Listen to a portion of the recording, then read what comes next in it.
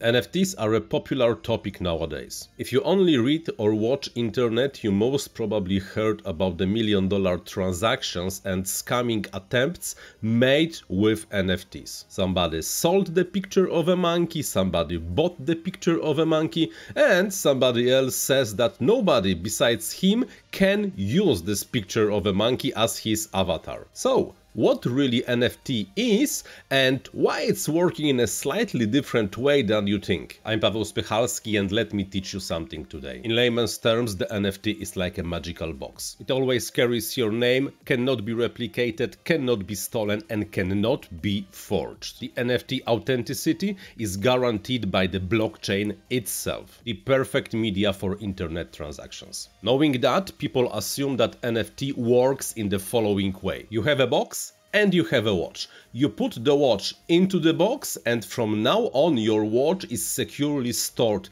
in this box, cannot be stolen, cannot be forged, and it's always a proof that you have the watch and can use it. However, it's not really how it works. The NFT and the blockchain provide the trust and the security only to the NFT itself, never to what's really inside of the box. The NFT does not guarantee that the author or the current owner of the NFT has any copyright to the content of the token itself. It also does not guarantee that there is only one NFT with the content. It guarantees that the NFT cannot be replicated, but does not guarantee that the content of the NFT cannot be replicated or is unique in the first place. That's why this is how the NFT works. You have a box and you have a picture of a watch. You make a copy of the picture, put the first picture into the box. Then you put the second picture into the other box. Now, you have two unique boxes with identical pictures inside. Both are valid and are unique NFTs. And you can sell both of those NFTs. But that's not all. You got somewhere an NFT. Or, like in those examples, a box with the picture.